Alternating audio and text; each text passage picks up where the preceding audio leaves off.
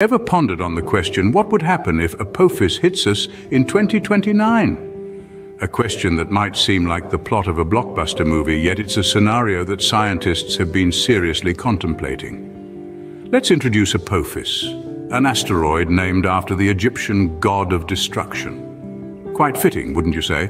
In the vast cosmos, this celestial object, a speck in comparison, could have catastrophic consequences for our humble abode, the Earth. In the year 2029, there's a chance that Apophis might pay us an uninvited visit.